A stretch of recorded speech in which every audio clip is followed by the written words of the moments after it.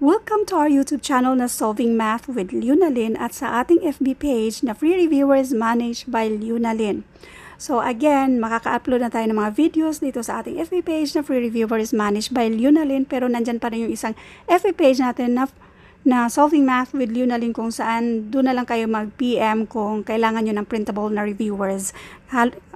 For now kasi medyo less pa yung mga followers doon, so mas magandang doon na muna kayo para doon yung uunahin ko. Anyway, ang post na ito ay gawin na lang natin itong pang part 2, saka ka-upload lang natin regarding dito. Basahin natin. If 4 days before tomorrow is Saturday, what is 3 days after yesterday? So, nakapost ito sa ating FB page at ito yung nakita nating paulit-ulit na nag-comment doon sa ating post na video. So, ma'am, according kay ChatGPT, Friday daw po ang sagot sa explanation na to. So, yung Friday, mali po yan at i-explain natin kung paanong mali yung Friday. Kaya, gawin natin itong part 2 sa kaka-upload lang natin ng video, na video. So, ang unang sagot niya, if 4 days before tomorrow is Saturday, that means tomorrow is Wednesday. So, nag-backward siya, which is correct. Okay. Tama yan siya na tomorrow is Wednesday kasi yung 4 days before tomorrow, it was Saturday. So, yun yung mismong given. So, tama na Wednesday. Now, because we count back 4 days from Saturday, we get Wednesday. Ngayon, if tomorrow is Wednesday, so, nandito na tayo if tomorrow is Wednesday. So, si tomorrow, okay, siya na mismo nagsabi na si tomorrow ay Wednesday. Siya na mismo ang nagsabi.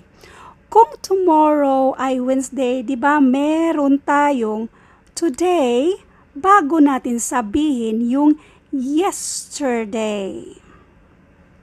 Okay? Hindi mangyayaring tomorrow tapos yesterday, nasaan na yung today. So, kailangan meron tayong today bago yung yesterday. So, ngayon, ang kasunod na sinabi dito ay yesterday daw ay Tuesday.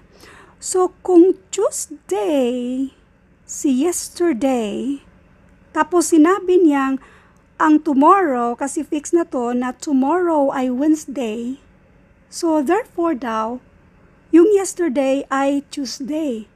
So, anong araw ba itong today? Ano bang gitna sa Tuesday at Wednesday? Monday. Ang pagkakaalam ko, Monday, Tuesday. Ang sunod kasi sa Tuesday ay Wednesday. Monday, Tuesday, Wednesday, Thursday, Friday. So, kung fixed na ito na tomorrow ay Wednesday, so ano ang araw? Yung yesterday. Kasi kung tomorrow ay Wednesday, a day before Wednesday, that is Tuesday. So, today ay Tuesday. Kung sabihin natin tomorrow ay Wednesday, so dapat yung today ay Wednesday.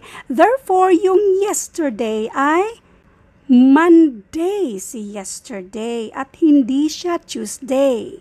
Therefore, dito tayo sa therefore, 3 days after yesterday. So, ito si yesterday, 3 days after that. So, si today, this is 1. Si tomorrow, this is 2. So, yung 3 natin, anong next sa Wednesday? Thursday.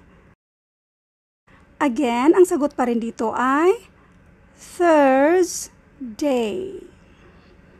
Isang ulit lang ha. Ang Tuesday, kasunod kasi yan sa Wednesday. So, yung tomorrow, dapat dadaan pa tayo ng today bago yung yesterday. So, kung tomorrow ay Wednesday, today ay Tuesday, therefore, yesterday ay Monday. Now, 3 days after dito sa Monday, mag-count 1 tayo sa Tuesday. Count 1. Wednesday, count 2. Thursday, count 3. Kaya ang tamang sagot dito ay Thursday. Thank you for watching and all. I hope mayroon kayong naintindihan sa videong ito. Thank you and God bless.